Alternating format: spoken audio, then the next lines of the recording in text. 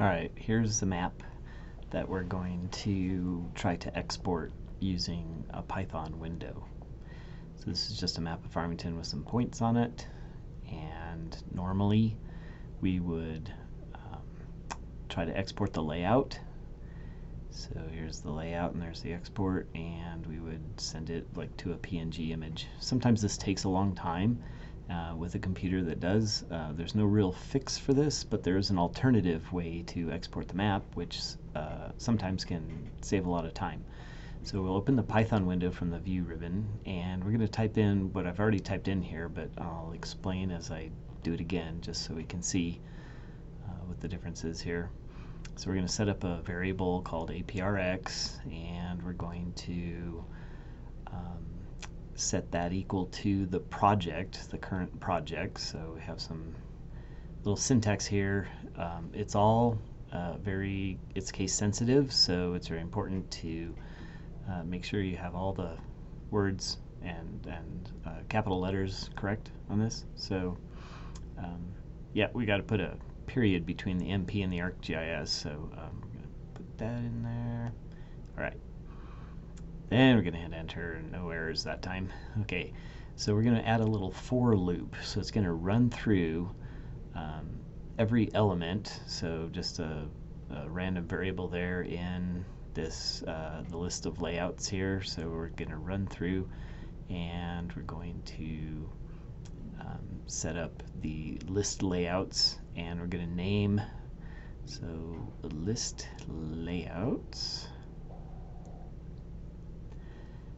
and we're going to name the layout, and in this case the name of the layout is layout, so we're going to type that in.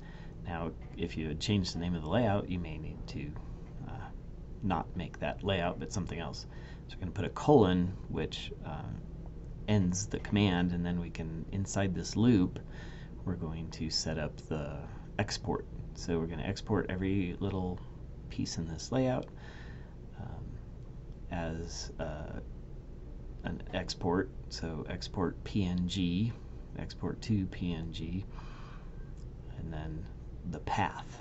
Now this could be anywhere on your computer, but I'm going to go ahead and type in what we have here on the desktop, which would include the C drive, which is the main hard drive of any computer almost, and users, and then the login name, which in my case is CVB. And then you could actually copy and paste this from your folder, the path, but you would have to replace all your double backslashes. You'd have to add those in there. And so we'll go right to the desktop, and we're going to name the file, and it's already going to be a PNG, so no extension needed on that, and we'll set the resolution to like 300, and we need the double quotes actually before the comma, so we'll put that in there and take it away from after the 300. There we go. An enter goes to the next line, but another enter will actually run it, and it may take a few seconds here, and it should be done pretty shortly. This is, a fair amount of pixels.